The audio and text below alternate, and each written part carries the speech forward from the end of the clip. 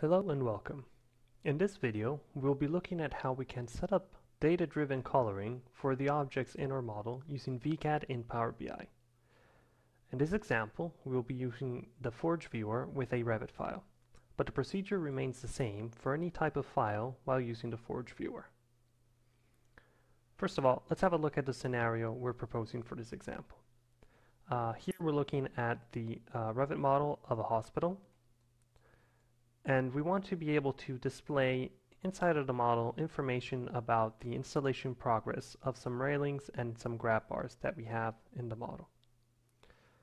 So one of the things we could do is, for example, simply select the railings and under special equipment, filter the model and review only the information that we're interested in. What we'd like to do, however, is to give some further information, so not only identify the grab bars, for example, but also be able to immediately understand what installation is looking like for that object. So, has the installation process begun? Has it been completed? One way we have to convey this sort of information is through colors. So, coloring the objects different colors, and mapping those colors to a meaning. Specifically, what we want to be able to do is color the objects red if work has not begun, yellow or orange if work is in progress, and then finally green if the work has been completed. So let's jump in and see how we would do that. First of all, in this scenario, we're imagining that we have the installation progress information coming from an external data source. So let's start by importing that information. If we go over to Get Data, in this case we'll be using a CSV file, but of course this can be done with any other data source. We have this installation progress CSV file, and we're going to load it in. Now, the data in this case is structured as follows. We have, first of all, an object ID. The object ID is, of course, the identification for every object in our model. This object ID is created by Forge when the model is initially created, and so it's the simplest way to connect data to our 3D rendering. This of course can be done with a number of different other properties. We could use the object name or maybe some specific property that was defined inside of our Revit model. But for simplicity, in this case we're just going to use object IDs. Next up, we have a progress percentage. So it's a value from 0 to 100 that tells us how far along the installation process is. If the installation has begun, we'll have a start date, and if it has actually completed or is nearing completion, then we'll have an end date. So we can go ahead and load in this data, wait for Power BI to refresh. Okay. And now let's jump into the transform data section because we're going to need to apply some transformations to our data. First of all, let's actually review our installation progress data set and see that everything has been loaded in correctly. It looks like it. And now we want to add another data source to our project. We're going to be classifying the installation progress into 4 different levels. We're going to do quarters of 100%, so from 0 to 25% will be level 1, and so on and so forth. To do that, because it's just 4 levels, we can actually just enter them by hand. It'll be easy enough. Okay. Here, we want to start by defining the level. Then we're going to jump in with the minimum value, maximum value, an actual color, and then a description. So level will be our identifier column, which will be used to link these categories to our progress information coming from our external data source. So let's keep it simple. Let's just say level 1. Minimum value is 0. Maximum value is 25. For the color, we're going to drop in this color code, which maps to a red.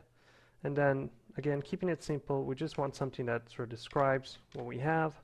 This is level 1, and it goes from 0% to 25%. Okay, next up, level 2, of course, goes from 25 to 50. We have a second color code that we can drop in here.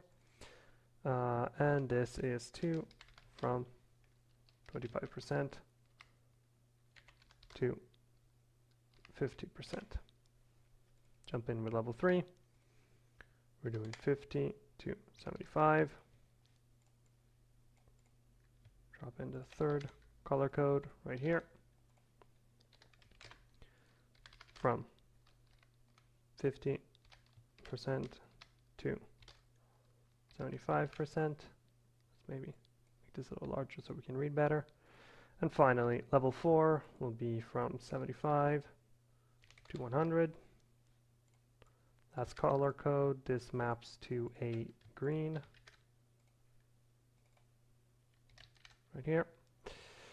And so 4 is from 75% to 100%.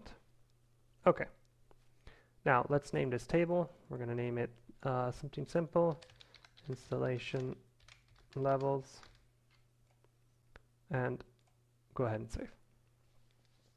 Okay, and we can see we actually now have the information.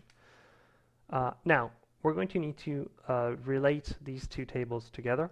So we'll want, inside of the installation progress, a column that we can map to the installation levels dataset. So to do that, let's go ahead and select the dataset, and in Add Column section here, we can add a custom column.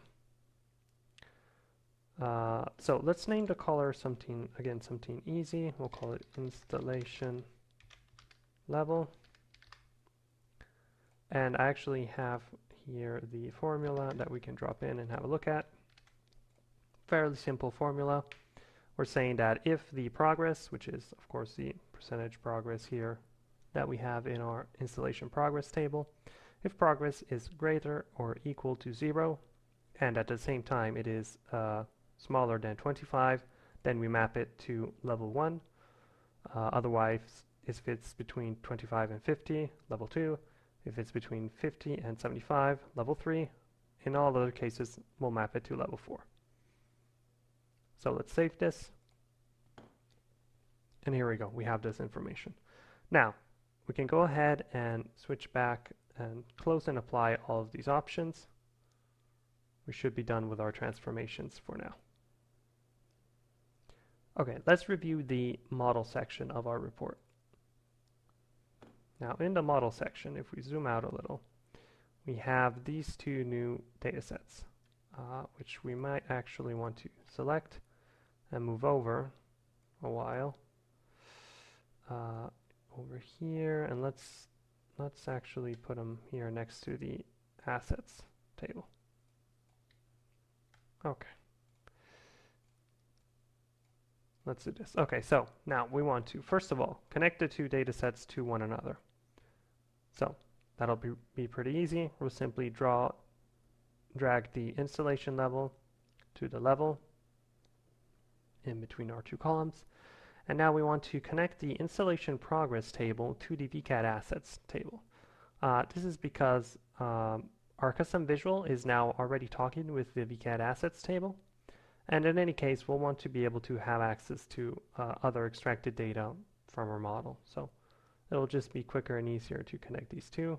We'll drag the object ID and connect it to the object ID. Okay. So at this point, we're pretty much good to go. We need to switch back to the report and change some objects and some options. Let's make sure that everything was connected correctly. So here we had our assets list. Let's just add to it the progress information over here. And now you can see we have the percentage of progress for each of the assets that we're looking at. Next, let's have a look at the actual visual. So if we select the custom visual and go to the format section, let's make this a little larger. We need to be looking for the show theme color. Now the show theme color option will activate the possibility to apply different colors to our model. As you see, the theme selector was displayed up on the top left corner of our model. This will allow us to select what color theme to apply to our objects. But before we do that, we need to go back here to the fields section and actually bind the color information. So we want to look for the highlight color here and drag in from our installation levels the color column. Okay, at this point we'll see that here we have access to this color, which is the new theme that we added. We can select it and have a look at some of the objects that we're interested in, and we can see that different colors are being applied to each object. So we have orange or yellow for work in progress and green for completed objects. At this point, we have already achieved all the functionality that we were looking to achieve. What we can do is we can add some final touches to the report to make it a little more functional. I'll do that and jump right back in as soon as I'm done. Okay, here we are again with our report. So I went ahead and added a few different information and visuals to our report. I added an installation slicer, which has our 4 levels of installation and allows us to focus in on a specific level, as well as a floor filter just to make the model easier to read. Also an indicator that gives us the average progress of all of the currently selected objects. So now if we go ahead and apply our color theme, and let's switch to X-ray mode, maybe focus in on a specific floor. We can zoom in a little and we'll see, as before, we have the different themes being applied to all of the objects. So I immediately know what has been completely installed, what is a work in progress, and what instead still needs to be addressed. Also, one thing I did is I added a tooltip page and connected it up to the custom visual. So now when I hover over objects, I immediately know the object's name, if there is a start date, possibly an end date, and the installation percentage of this specific object.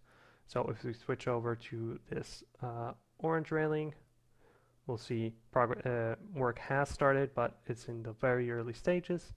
And if we switch over instead to this green one, I can see it's not complete, it's at 77%, but we have already an end date scheduled for this completion of this object.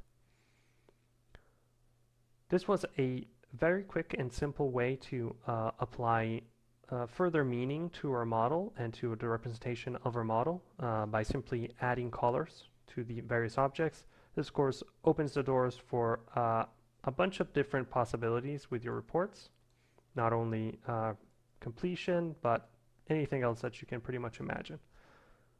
Thank you for tuning in, and stay tuned for more videos on how to improve your Power BI reports using Vcad.